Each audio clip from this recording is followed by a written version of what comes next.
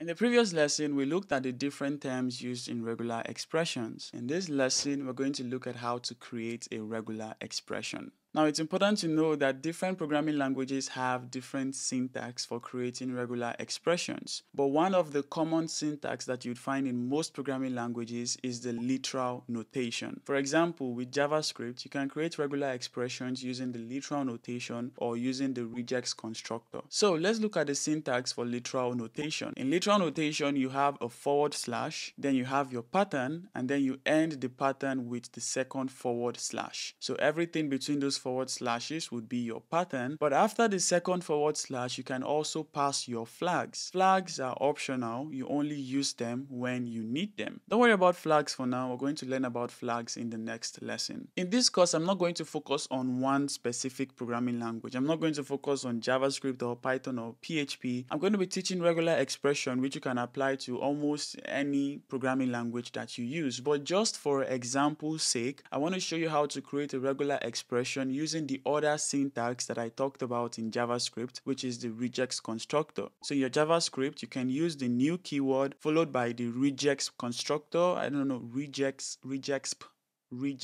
Well, regexp constructor. This means you are instantiating a regex object, and then this constructor accepts two arguments. The first one is the pattern, which can be a string or a literal regex, and the second one is a string which contains the flags. The flags are also optional, so you can pass only the first argument if you don't need flags. But like I said, we're not going to focus on JavaScript in this course. I just wanted to show you that different languages may have different kinds of syntax for creating regular expressions. Now, in the coming lessons in this course, we'll look at the various patterns and the various flags you can use for regular expressions. But for this lesson, let's look at the very simple regular expression. Like I said in the intro of this video, we'll be testing the regular expressions that we create on this website. This is regex101.com. So you can also go on this website and you can test out whatever we do in this course. Here you can enter your pattern, and then here you can enter the string for which you want to apply that pattern to. As you see on the left here, we have something called flavors, which are programming languages. If I click on this question mark here, you can see the different languages here. You have JavaScript, PHP, Perl, Python, Ruby, and all of these things. And for these languages, you have regex engines like PC RE2 and Google's RE2 engine, the Java flavor, and all these things. Like I said, different programming languages may have different ways they use their regular expressions. For example, something you may be able to do in a particular programming language or in a particular flavor, that thing may not be supported in another flavor. But in this course, I'm going to try to cover the fundamentals of regular expression, which you can apply in almost every, if not every, programming language. So for this course, I'm just going to use the ECMAScript flavor, but you can also use other flavors, PHP, Python, or something else. Now, see something here. In the Python programming language, they use an R followed by opening quotes, and then you have the closing quotes at the end here. But going back to JavaScript, you see we have the forward slash and the forward slash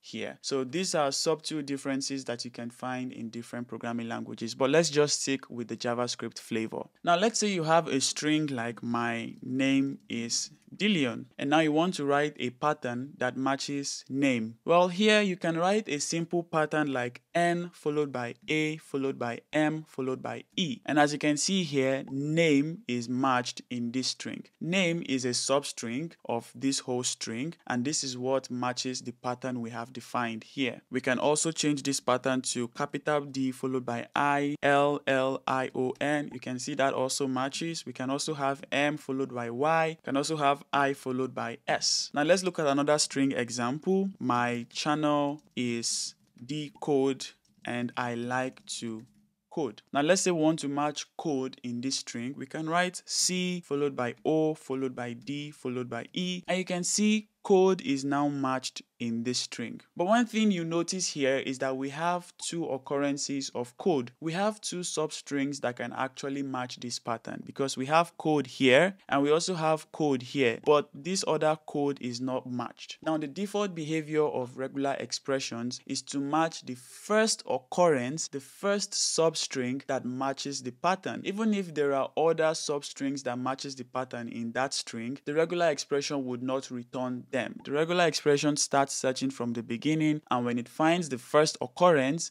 then it stops searching. So how do we change this default behavior? How do we tell the regular expression, don't only return the first occurrence, return as many occurrences that matches that pattern? Well, this is where we use flags. And if you remember in my previous lesson where I talked about terms used in regular expressions, I mentioned that flags are used to change the default behavior of regular expressions. So in the next lesson, we're going to learn about flags. And not just that, you can see in this lesson, we're using simple example like name, code, Dillion, all of this simple stuff. Well, moving on, we'll be seeing advanced regular expressions that you can create. So the next lesson, we're going to learn about flags, and then we'll see how different flags can change different default behaviors in regular expressions.